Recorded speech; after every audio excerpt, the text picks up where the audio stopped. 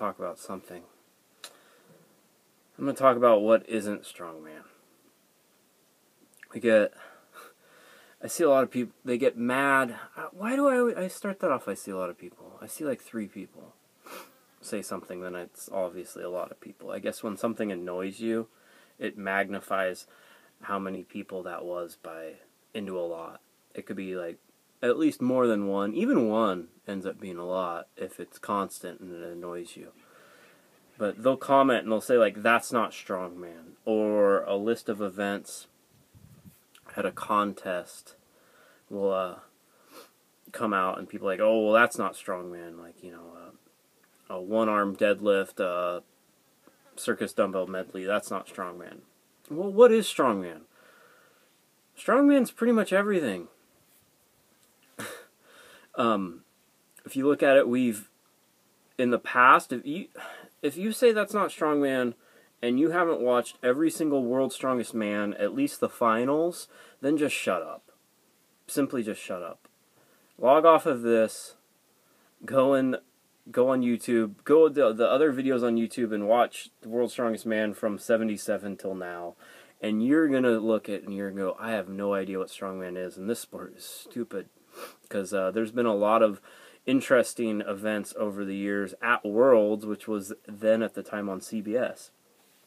So if you say like some event and that's not strongman, then you're wrong. There's been everything from deadlifting cheese to doing front holds with sausage links to they had America's Strongest Man.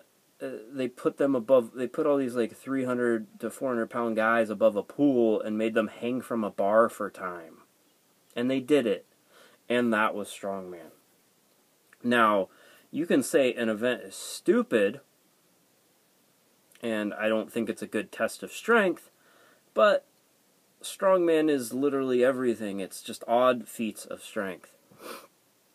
You know, and it comes down to there's some standardization of it, and of course that standardization has gotten more and more, so then people get mad when things deviate from it, but I think it's good when things deviate from it because we've gotten a lot of specialists. They know that there's going to be some sort of straight shot moving event, there's going to be some sort of overhead press, some sort of deadlift, some sort of load, etc., and then they just get good at those things, and if there's little deviations, like at Worlds, they 2 years ago, they carried and loaded tires.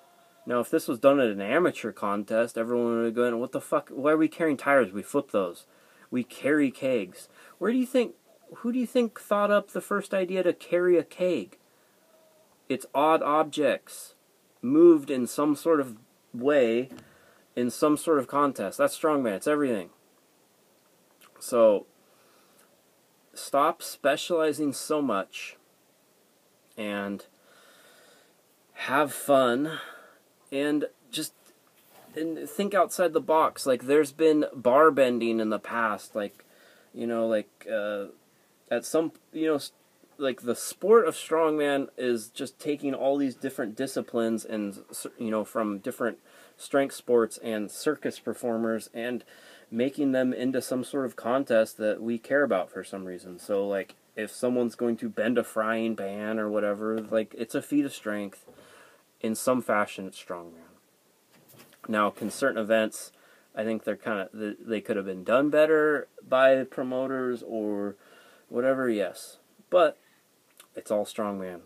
Strongman is everything. Strongman is nothing.